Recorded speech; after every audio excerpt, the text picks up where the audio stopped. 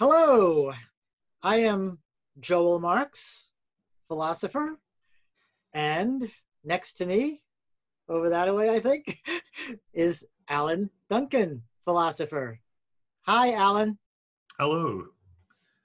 Yeah. Alan I'm and I have just met for the first time, although we have had professional dealings before, but we never had the opportunity to use Zoom to actually see each other. And it makes a big difference, and it's really wonderful. And another interesting aspect of this dialogue that we're going to have is that we are on opposite sides of the earth. So I'm yes, in it's Connecticut, and where are you, fantastic. Alan? I'm in Musselbrook, New South Wales, in Australia. So quite some distance away. I see. And what would be the nearest large city? Probably Newcastle or Sydney. Yeah, Okay. I would say that. All right. Just trying to give the people listening a clue as to whereabouts you are. Now, I'm trying to. Oh yes, speaker view. Okay, I think I click on. Yes, I want to blow up Alan's visage when he is speaking, and I think I know how to do that. Okay, so Alan and I, or well, why don't you say what we're going to talk about? Because I'd actually like you to set the agenda of what you would like to talk about. Sure. So a substantive disagreement, I guess, I brought up in my recent PhD thesis between Marx and myself is the idea of whether or not an amoralist has or can dispense with moralized emotions. So my position is, I think, a little more extreme, that the process of being amoral, having a moral belief in full, and accepting that and like making that a part of your life is Yeah, why don't you give a something little that background, by leads. the way, on amorality for the folks listening too, because that might be Oh a well, yeah. novel concept for them. Sure. So amorality is the best way to describe it. I found is this similar to atheism about God, except it's a disbelief in morals. So the idea of right and wrong, good and evil, that those concepts do not apply, basically, in the same way that holiness does not apply to for the atheist. So when it comes to our disagreement is, I guess it would be to continue the analogy, it would be sort of like an atheist still experiencing a holy sensation, some feeling of holiness when entering a church, for example. At least to my mind, obviously, you have a different view where you, I believe, look past moral emotions. As someone who doesn't believe in them, you still have the emotion, but you go on anyway. Is that correct? Right. Yeah. So yeah, there's this interesting disagreement. How do you think we would best interrogate that? Well, How would okay. you describe the? Again, to provide a little more background for the folks listening, for whom this may be all very novel. We do want to be clear that when we're talking about amorality, we're not talking about immorality. Oh yes, absolutely. Yeah, I mean, for the layperson, there may not be a distinction between those two, but the kind of discussion that Alan and I have assumes that there is definitely a distinction between somebody who, we might say, accepts that there certainly is such a thing as right and wrong, but does something wrong anyway. Or at least, well, how would that work? Or a third party would say that somebody else, a second party, somebody else would say, you did something wrong, meaning morally wrong. And so you're immoral. But when Alan and I talk about amorality, we mean that a person has no sense of right and wrong to begin with. They're like an innocent, as it were. They're like Adam and Eve before the fall. They just, if they do something that a moralist would consider wrong or bad, they themselves have no conception of its being wrong or bad. They have no conscience. It doesn't bother them at all. It's just something they do. And yeah, that's one way to get. Yeah. Can you characterize it better than that? Describe it. Well, yeah. the way I sort of distinguished immoralism to amorality in my thesis was something along the lines of an immoralist is someone who consistently subverts either their own moral values or those held by their society as a whole. And the consistency, I think, is important to be someone who is immoral. So this describes you like psychopaths and so on who like consistently break the rules, and they may believe themselves that it's wrong or think that they themselves are screwed up in some way.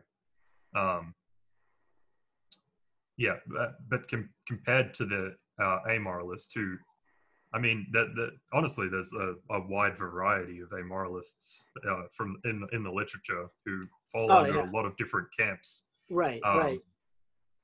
But the sort of amoralist, that we are is again more akin to the atheist. So we eschew moral belief, and we don't act as if it's true in any sense. Like we don't take the like moral utterances of others seriously, as you said, and like we disagree with their foundations and quite often the results that they imply. Yeah, again, I'm trying to put myself into the mindset of somebody viewing this to whom it's all very novel and unusual, and it is hard to convey just ex nihilo, what the distinction we're talking about, especially when it appears, and in fact is the case, that you and I not only are trying to distinguish immorality from amorality, but we're also saying we kind of like amorality. We want to be amoral. We think we even are amoral. Again, if you don't make a clear distinction, because you and I don't want to say we're immoral, right? No, we don't want to say we're bad people and we're doing bad things or morally wrong things. We don't want to say that. But there are two ways in which a person might not want to be considered wrong, morally wrong. One is they themselves accept that there, of course, is such a thing as morality and right and wrong and good and bad and good and evil. And gosh, I don't want to do anything wrong. I don't want to be a bad person. I want to be a good person. I want to do the morally right thing. So when you say that I did something morally wrong, I will resist that and say, oh, no, you misunderstand. I didn't do anything wrong. Okay, that's one way that a person wouldn't want to be considered immoral or doing something morally wrong. But Alan and I have a different way in which we don't want to be considered to be doing something morally wrong or to be immoral, because we also don't want to be considered to be doing something morally right or moral. Neither. We just say, we don't want to use this language. We don't want to think in these terms. Just like we don't want somebody to say that God loves us. We certainly don't want somebody to say God hates us. But we also don't think God loves us either, because we don't believe in God. So similarly, we don't think we've done anything wrong, but we don't think we've done anything right either. Yeah.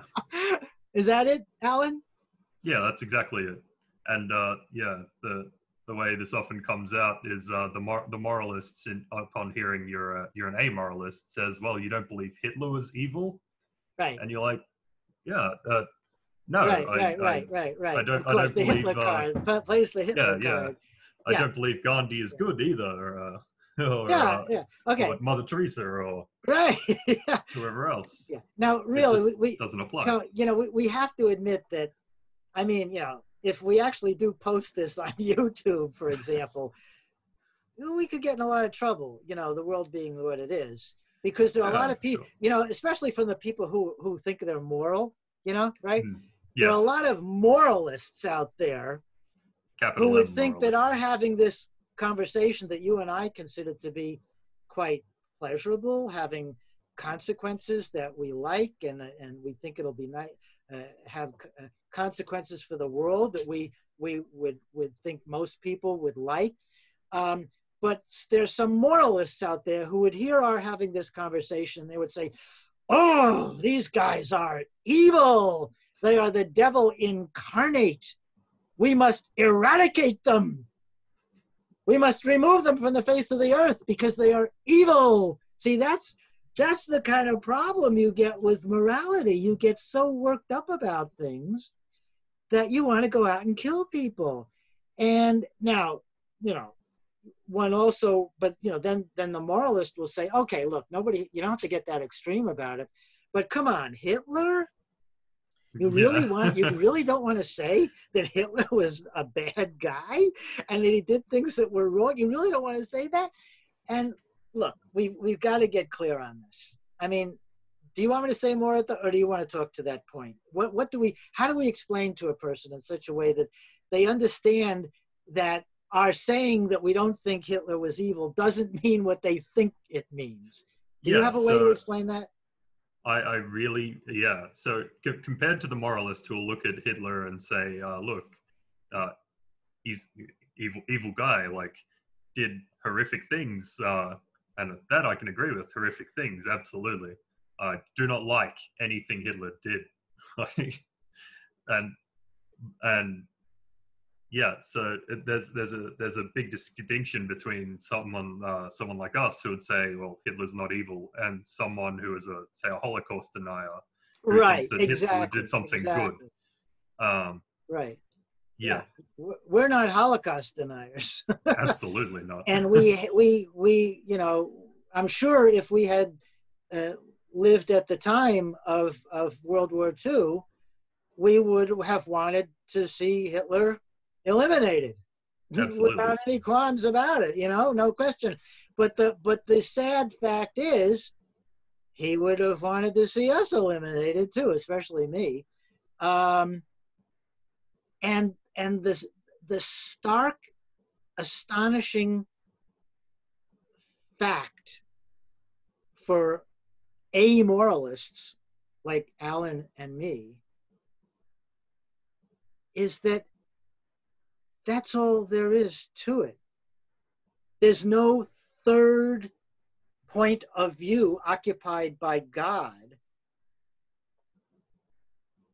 that says, well, Alan and Joel want to eliminate Hitler, and Hitler wants to eliminate Alan and Joel. There's no third point of view that says, Hitler is wrong and bad. No, and Alan and Joel are good. We don't think there is a third. It would be nice. We'd like to believe it, but so would Hitler. Hitler would also like to believe there's a third point of view, and of course, from that, according to Hitler, from that godlike point of view, Hitler's the good guy, and we're the bad guys, right?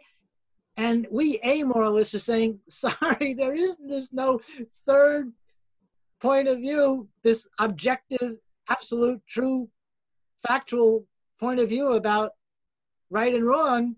Sorry, but the compensating factor, and this is what it took me a long time to realize, and I'm very curious to hear your personal story about Alan, about this too, Alan, how you arrived at this revelation, okay? But it took me a lot of painful thinking to realize, at least to my own satisfaction, that it's okay.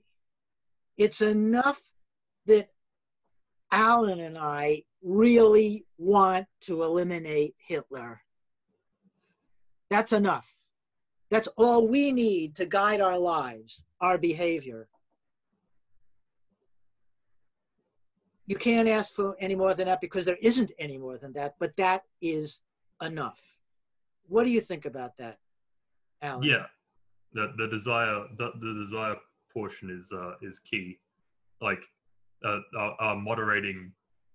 That's what I'd call it. The moderating factor of our behavior is desire.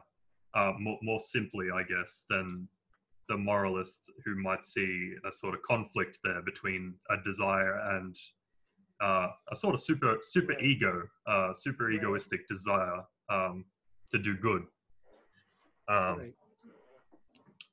And yeah, so I mean, how did you reach that realization? What's your personal story? So I mean, it reminds me a bit of your book, actually, the Hard Atheism, and the Ethics of Desire. That was the name of your book.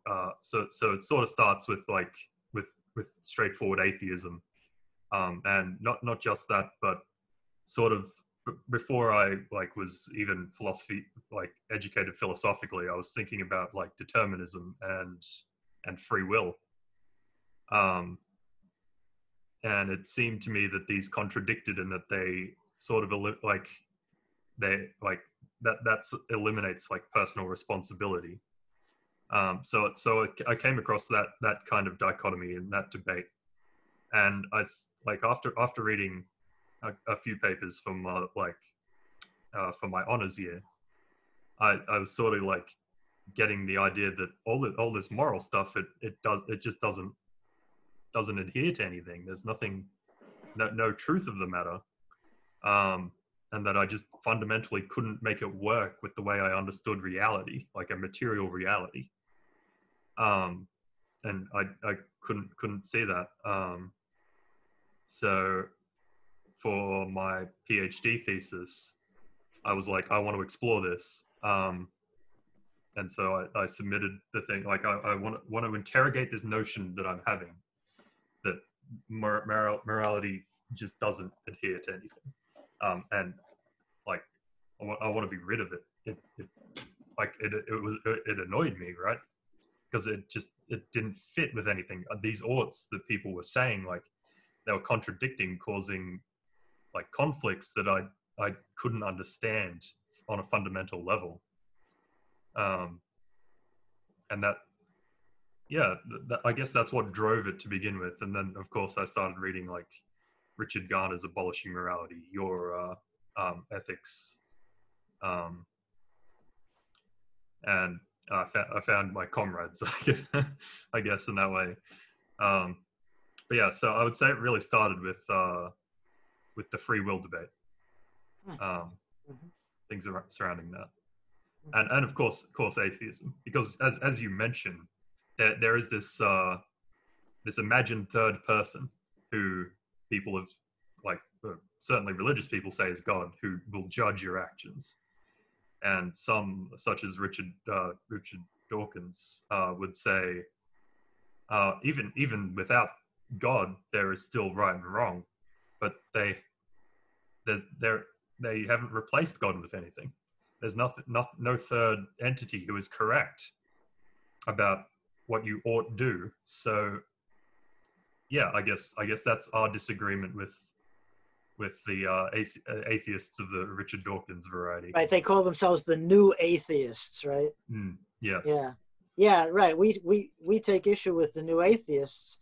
That's why I came up with the concept of hard atheism. Yeah. A hard atheist, as I understand it, is one who says, well, if you don't believe in God, then you can't believe in morality. And of course, that's what a lot of religious people say. I mean, oddly enough, Richard Garner pointed this out to me. Actually, religious people are hard atheists. Yeah, absolutely. in that, they link God with morality. I accept, when I used to, before I discovered amorality, I accepted that the idea that we could do without God and still have morality, which is what Yeah, absolutely. the new atheists say abundantly. They fervently believe that you can still have morality without God. So I call them now soft atheists. So yeah, you Alan and I turn out both to be hard atheists, and we're atheists, right? Whereas a religious Yes. person, a theist, could also be a hard atheist, but is a theist who believes that, if you don't have God, you don't have morality. But the theist says, but there is a God, so we do have morality. Yeah. But we are hard atheists, and we're atheists who say, right, It's if it's you an don't have God, atypical you don't have morality. combination. And by the way, there is no God, so there is no morality. Yeah. Right, right, yeah. Okay, now, I'm curious what you think about this. I am certainly open to somebody arguing that morality. Well, no, okay, sorry to backtrack, because again, things get a little complicated here. All Yes, right, absolutely. so let us also explain for our listeners, if we have any, that there are two ways to be an amoralist. I mean, of course, there are many ways, but the two that you and I probably focus on are, one, there is no such thing as objective right and wrong, so forth. Okay. And the other way is, whether or not there is an objective right or wrong. But typically we would say, well, assuming there is no such thing as objective right and wrong, one might still think that the belief in morality serves a very useful purpose in society. In fact, that's why so many people do believe in morality, because, and it might even be hardwired to some degree, because it has proved evolutionarily to be important for human survival, perhaps. Just like the belief in God Yeah. has probably been very useful in the survival of Homo sapiens. And, a Darwinian could probably tell some story about how natural selection favored the primates who believed in God over the ones who did not believe in God. Maybe because they were more courageous, because they weren't afraid of death, because they felt they would go to an eternal afterlife after death, whereas the ones who didn't believe in God didn't believe in such a thing, and so they were less courageous. And so the ones who were more courageous, wiped out the ones who were less courageous, something like that. Yeah, that would be a typical evolutionary explanation. Yeah, some kind of just so story. Yes. And you could tell an analogous story about morality. The people who believe in objective right and wrong had some kind of advantage over the people like you and me who don't believe in it. And so the people like you and me were, practically eliminated from existence, and just about everybody who survived, fervently believes in it. But nonetheless, even though they believe in it, could be false, right? Beliefs have the quality, it's in the very nature of a belief, that a belief can be either true or false, right? If you believe in leprechauns, well, you can believe it, but you have a false belief. If you believe in centaurs, you have the belief, but it's a false belief, and so forth and so forth. So you and I want to say, well, if you believe in objective right and wrong, yeah, you believe it, but it's a false belief. Yeah. All right. Okay. So that's one kind of amorality. That's the kind of amorality that says there is no such thing as objective right and wrong. And if you believe it, you have a false belief. But the other kind of amorality is that not only is the belief false, it's noxious. It has effects that people like Alan and me don't like. And Alan and I would probably agree, you can correct me if I'm mistaken here, Alan and I would probably agree that we think most people, if they thought about it, if they heard us out, if they read my book and Alan's dissertation and so forth, they would come to agree with us. Or even if they hadn't read, even if they never heard of amorality, maybe if they simply were exposed to, somehow they had the opportunity to visit a society which was amoral in the way that Alan and I like. And then they went back to their own society, which was very moralistic in the way most societies are. Alan and I might predict that they would actually prefer that amoral society that they had visited. Is that correct, Alan? Would you feel that way? Would you make that prediction? I mean, I have a certain distaste for counterfactual kind of like things like that. And I mean, this is a discussion in of itself, especially in terms of like the political ramifications of everything. But yeah, broadly speaking, I think if people were to interrogate the subject with as much as you and I have, that I think a lot of them would feel the same. Yes. Yeah. I mean, that's perhaps not our major concern, because you and I, we're philosophers, we seek truth, and even if most people will never believe the truth, you and I would like to believe the truth. Or we at least like to believe that we believe the truth. Well, something like coherence with reality is what I would like to call it. Oh, I like it. Yes. Okay. Coherence with reality. Yeah. Okay. And I think it comes with a lot of positive effects. Well, positive. Be careful of that word positive. Make sure you're not using it pleasant, in an objectively enjoyable, moral way. Yeah. All right. I'm even having problems with the word true lately. Oh yes, me too. Which is why I mentioned my coherence with reality thing. All right. Good for you. But that's another question about coherence with reality. Absolutely. That's another, yeah. But as you said before, that's another discussion. Everything is another discussion for a philosopher. Absolutely. Right. But in fact, the book that I've just finished writing, which will be published later this year, actually, by Routledge, called Reason and Ethics. You heard it here first, folks. That's the title of this next book. That actually begins with my, taking this new, even more radical departure, more radical for me, of saying not only don't I believe in right and wrong anymore, I don't believe in true and false anymore, that's very painful, but I make the best case that I can in the book, and again, what I really mean by that may not turn out to be as horrifying or absurd as it sounds at first, but as a short slogan, that's it. I don't believe in truth and falsity anymore either.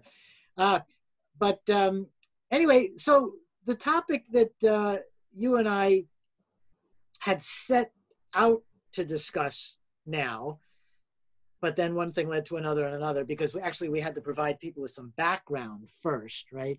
But I think the topic that we really wanted to try to focus on was what is the status of moral feelings for somebody who claims to be an amoralist?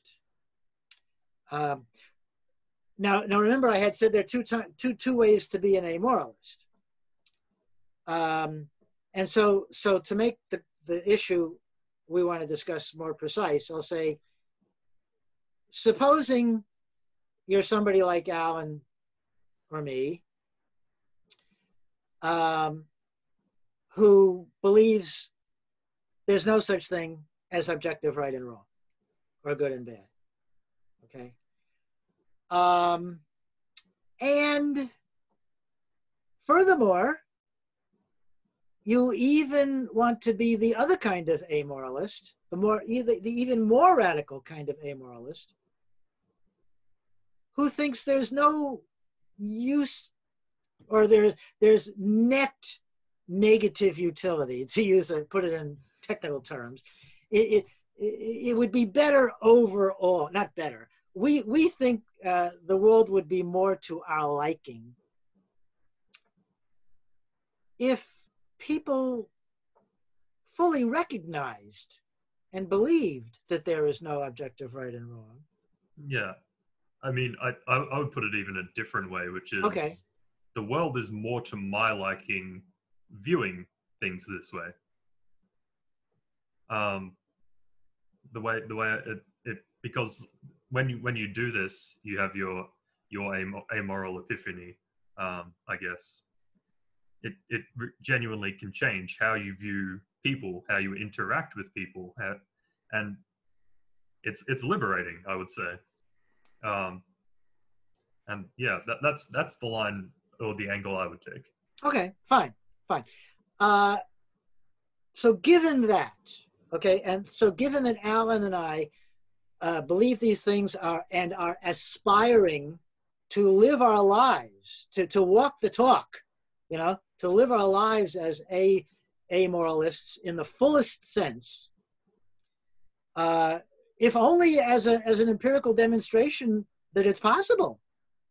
What's the point of having these theoretical ideas, especially in ethics, which is a very practical, supposedly has the very practical concern about figuring out how to actually live life?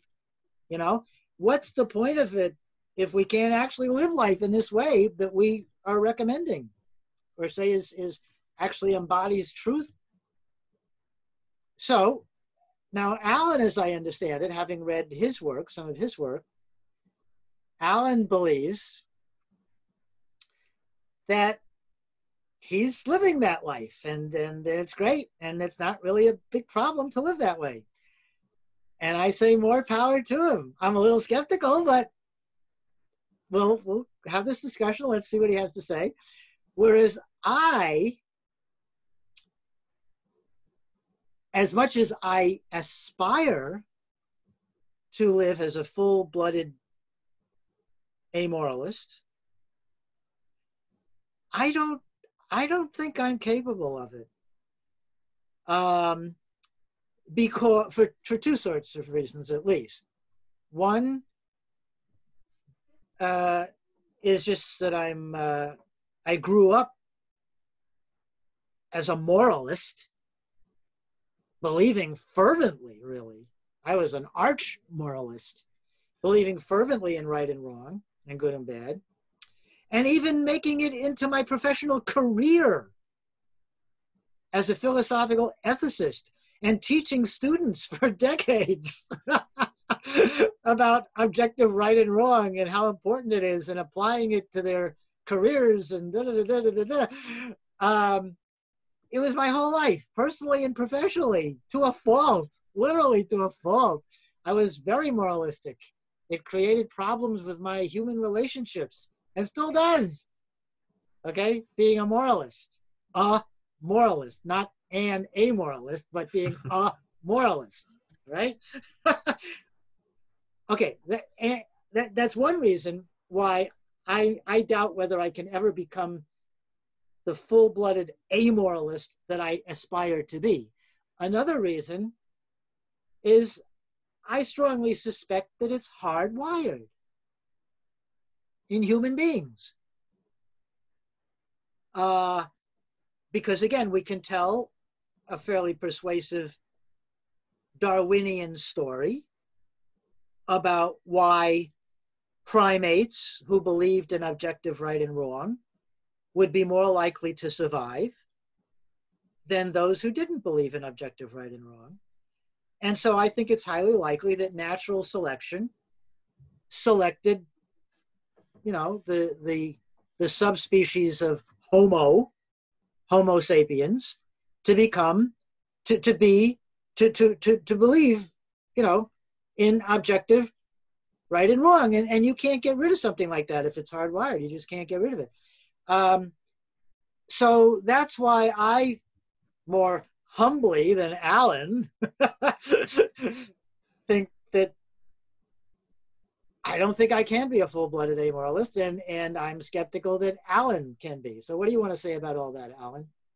Well, Michael Ruse, who was an evolutionist type scholar, said that you would need a steady diet of hard drugs to do without morality, or something akin to this. Obviously, I disagree.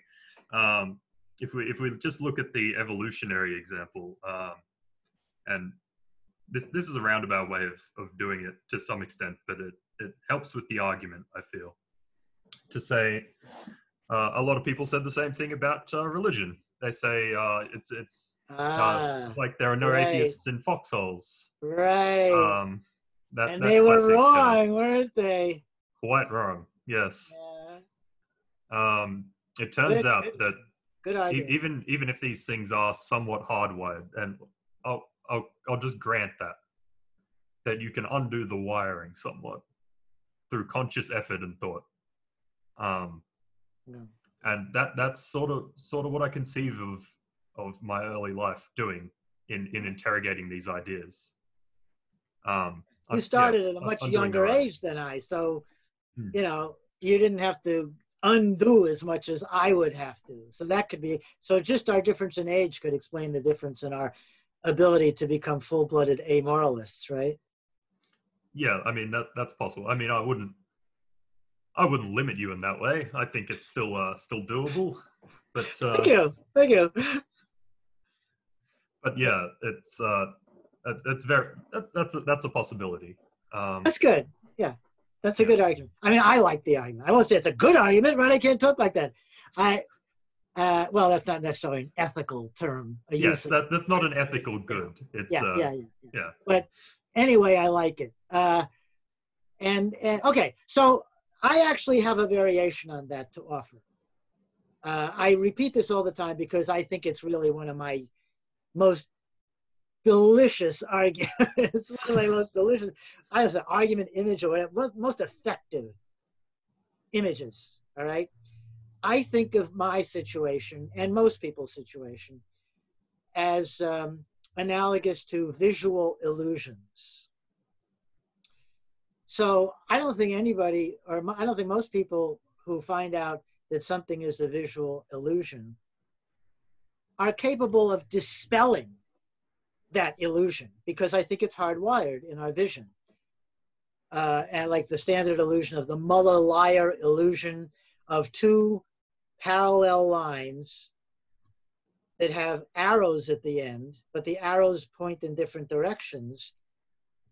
And as a result, these two parallel lines, which are in fact of the same length, appear to be of different lengths. Do you know the illusion I'm talking about? Yeah, I'm familiar with a lot of that. I did undergrad in psychology, so we looked through like all of those. There's ones like the spiral illusion is my favorite one. You stare at a spiral for long enough, and then you look away, and it warps your field of view. So obviously you cannot turn stuff like that off. It's right, as you say, hardwired into your perception. Right. So I analogize my moral impulses to a visual illusion. So just as I can know that the two parallel lines in the Muller-Lyer illusion are the same length, but still cannot help still seeing them as unequal in length in visual appearance, just so I can know and really believe in my heart of hearts that there's no such thing as objective right and wrong. And yet, I will continue to feel that, oh, what that person did, that's really wrong. I hate that. I'm outraged by that. I will still have that feeling, just the way I will still see the lines in the Muller-Lire illusion as of unequal length. But in both cases, I can know that what I'm feeling or seeing is an illusion. In other words, I cannot be deluded by them. To be deluded is to believe your illusion.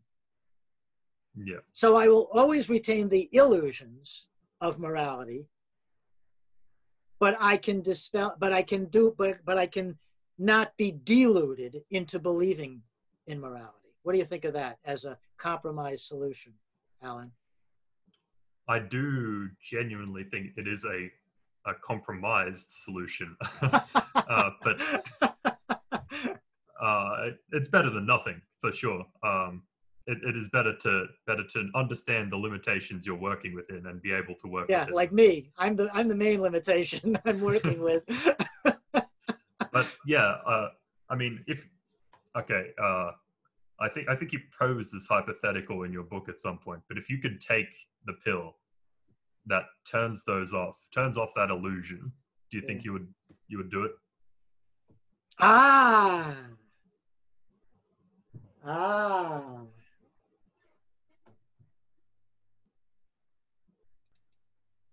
Very good, Alan. You're throwing my own thought experiment, my own Gedanken experiment back at me here. If I was confident that this pill could eliminate my moralistic feelings of, oh, that's wrong, that's bad, that's evil, that's good, that's wonderful. I mean, that's really the right thing to do. And if I could eliminate those feelings so that I would only be left with non-moral feelings and desires, like oh, I instead of saying, oh, I think that's really wrong, instead of feeling that's wrong, I would just feel, oh, I don't like that. That it hurts me. It's frustrating my desire that everybody be pain-free, to see that person being put in pain and that other person beating him and causing him pain for no reason at all. I feel very bad about that. I empathize with the pain of the person being beaten. And I really, really, really want that other person to stop beating him, and so forth and so forth. So I would only have that kind of desire left. But I wouldn't say, oh, what a nasty fellow, beating him for no reason. He's evil. He's wrong. He's doing the wrong thing. Da, da, da. Would I take that pill? Would I take that pill? Now, the reason I'm hesitating to say, of course I would, because after all, I claim to aspire to be a full-blooded amoralist, so why would I hesitate to take the pill? I suspect that my main hesitation is due not to my doubts about whether I would like amorality or not, being fully amoral or not, but rather that it's hard for me to put my mind into a thought experiment that I think is empirically unlikely to occur. In other words, I have a general skepticism of the human ability to create a pill that will be foolproof, that will actually perform as advertised without having some unexpected and unpleasant side effects that could gum up the works entirely. I think that would be the main reason I hesitate to say, oh yes, of course, because I really can't, and this is not my idea alone. I think a lot of people are very skeptical of thought experiments because they think they just they are just thought experiments. They're not really empirical possibilities, because in real life, it's very, everything is imperfect in real life. So we can't really put ourselves into that mindset to really do the experiment, even in thought. What do you think of that response, Alan?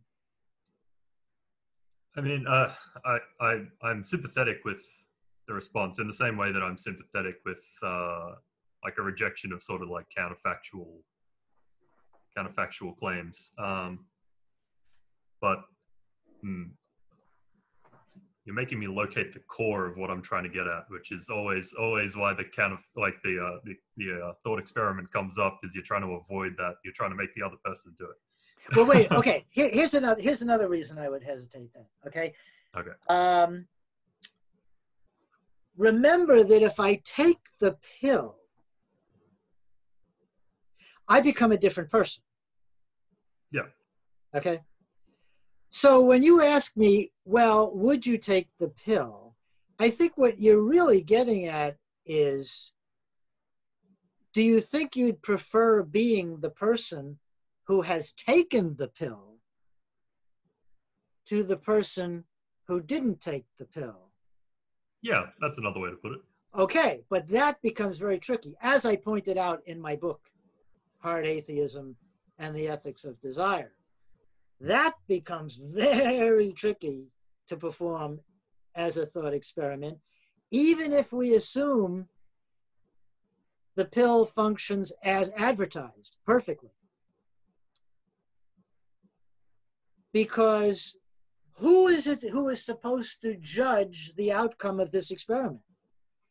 Is it the person who hasn't taken the pill? Is it Joel before he takes the pill? Or is it Joel after he takes the pill? Which one of us are you asking the question? Which state do you prefer? Now, of course, it can't be the person. Well, you were asking the person who hadn't taken. You were asking, you said, would you take the pill? So you're asking the person who doesn't know what it's like yet, because he hasn't taken the pill yet. So how can I decide, if I haven't taken the pill yet, if it was a good idea to take the pill? Yeah. Or if it would be a good idea? I'm not in a position to judge. Okay, so then I take the pill. Am I now in a position to judge? Because, now I've experienced both. I know what it was like not to have taken the pill. And I now know what it is like to have taken the pill. But of course, now I have a different set of values, because I took the pill. Yeah, you have no values. I have no moral values. Yeah. Well, right. Maybe depending on how you use the word values, in some sense, I have no values. I have only desires. I have subjective values, if you want to use that term. I know what I like. I really value, Sure. Such and such, which just means I really like it. Yeah, it's important to me. But yeah, in a sense, I have no value. So who are you asking the question of? And does the answer, and would either person be in a position to answer the question that you really want me to be asking? Because aren't they both biased? Absolutely. However, I mean, I've struggled with this exact literal question before. Good. And what's the solution? When I was a child. When you were a child, excuse me. Well, philosophers must become as children to rethink everything anew from start. Go on. Well, even as children, we struggle with belief systems, and I went to a Christian school, right? I was really? Nominationally, yes. I was, in some sense, a Christian, to the extent a child can be. That's right. And I struggled with that exact question. I would be like, should I try this other belief system? And would I, like, if I do judge it from the perspective of not having it, like, won't that be in some sense corrupted, or because it's already taken the leap, as it were, from Christianity to atheism? Right. And right. right. The answer I came up with, and the only distinguishing thing that made sense to me, is that one of those two people have tried both. Yeah. And who is in a better position, I think, to say which is better than someone who has tried both compared to someone who has tried only one. Well, that's exactly what John Stuart Mill said, in utilitarianism. And I used to accept that answer myself. Now, you thought of it all by yourself, so that shows you're just as brilliant as John Stuart Mill, who was a brilliant person. I don't know about that. No, well, of course, that was an invalid inference that I just made, but I was trying to compliment you. Well, thank you for that. Okay, it was an invalid compliment, but I hope a true one nonetheless, right? Because a conclusion that is invalidly drawn may nonetheless be true, right? Yeah, and an argument that's made that's false may still be brilliant. Yes, that's true too. Okay, right. So, but I don't buy it. I don't think I buy it anymore. I mean, it sounded very clever. It sounds very plausible. Yes, of course, the person who's experienced both is in a better position. No. For example, okay, here I am, an old guy, and you're a young guy, right? Well, as an old guy, I've experienced what it is to be a young guy and an old guy. You have only experienced what it is to be a young guy. Therefore, all the advice that I give you is better than any advice you could possibly give me, because about life, or about how easy it is to become a full-blooded amoralist or anything like that, because I know what it's like. I know about more of life than you. And that's why old people think they're so wise and sage, and all these young people don't know what they're talking about. So there, what do you think of that? Well, I mean, okay. I think it would have to be, I think the difference between those two things is the implication that, say, being older implies that you've had all the same thoughts and experiences the young person has had.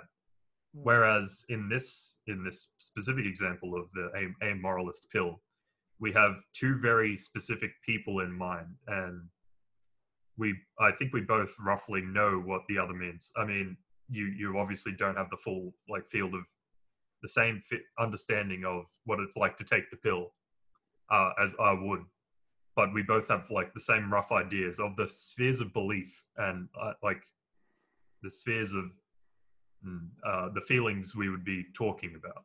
Whereas an old person saying, look, I've experienced more, I'm wiser. It may be true, but it may also not be true because they do not have the same experiences that the younger person has had. Right. And clearly, if it's one and the same person taking the pill, then definitely the person who took the pill had also the experience of the person who didn't take the pill. If it's one and the same person. Well, I mean, if it's one and the same pill, yeah. I think if it's one and the same pill, because we're talking, I mean, in this case, it's about moralized emotions, but it's in a sense a subset of belief. If you genuinely think, and I do to some degree, that some beliefs are causing these moralized emotions, or they're at least intrinsically interrelated to them, and I would say they definitely are. And this is the core of our disagreement, I guess, is that I sense that there's some set of lingering beliefs which are causing moralized emotions. Uh-huh. And I'm having read your work, I'm not sure what they would be. It could be possibly that without any other frame of reference, any other explanations, you've removed something, you've taken away this belief in morality, but you may have had nothing to replace a sort of role that it had, so you still have these lingering. Well, and lingering yes, effects. Also, I mean, you said you're a materialist, and so am I. And I take that to suggest that beliefs can be just as stubborn as desires. You know, Hmm. some people who are very rationalistic think, oh well, as soon as somebody shows you a sound argument that explodes your belief and shows that it's false, you know, if you're rational, you'll just stop believing it like that. If But only. I would assume as a materialist that a belief is, you know, to use that phrase again, well, not hardwired in the sense of being there necessarily genetically, No, but, you know, if you have a stable belief, if you had a belief for a number of years, I assume there's some connection of synapses in the brain, literally, that yes. is that belief or sustains that belief. And you can't just necessarily like that undo all those connections, because it could be No, connected to 1,000 different things. and it absolutely would be, especially if it's Yeah, something like moral belief. right, Um, right. and But this is but but part of. but but now, so you've won the battle and lost the war, though, haven't you? Because I have it, admitted that it may be harder for someone who is older or like has experienced has more of these interrelations. It may be more difficult, certainly, and but the yeah, I agree that it may be more difficult, but I think I'm hopeful that it's possible. I don't know that it's possible, yeah, and I but think it's yeah. worth doing Okay, if it but is possible. anyway, you know, we're both making, you know, valid points, which is what we would expect in any philosophical issue. Hmm. But I would again just go back to my earlier point that you know, if you've got, just because, well, again, to just take a, you know, maybe it's a silly example, but I don't think it's silly because I think it's getting at a valid point. But just to make the point clearly and vividly, uh, if we take you and then you take a pill that makes you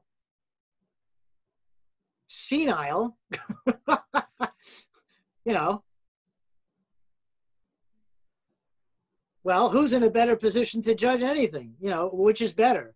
So you become Oh, okay, senile, I okay, see what you're right, getting at. right, Yeah. and so we say, okay, well, you're the one who's had both experiences. Which do you think is the better state of being? And you say, oh, I'm very happy right now, you know, and I think everything is just perfect. I think this is the way I would want to be all the time. Now, what do you think of that, huh? I mean, I could very well bite the bullet on that, and Yeah. uh, All right. however, Okay. but the difference is that in the senile person, they are missing something. That they are very definitely missing something, and that is their past experiences. By Uh-huh. definition of being senile, they're missing the ability to compare the two. Ah, good, good, good, good, good. All right. All right. Clever, clever, clever. All right. You you are truly a philosopher. I admit you into the ranks of the exalted profession Well, I of mean, you almost philosophers. literally did, and you mocked my thesis. Oh yeah, there was that too. Well, I made the right choice. Oh, glad to hear it. All right. So da da da da da da. You with the pandemic, you haven't been able to have the official That's right. graduation That's ceremony. right. So here we go. All right. Well, this has been a fantastic discussion, and I think I will bring this recording to a close, and we might post it for the benefit of humanity, right? Because we're both very altruistic types, even though we're completely amoral, right? Thank you, Alan.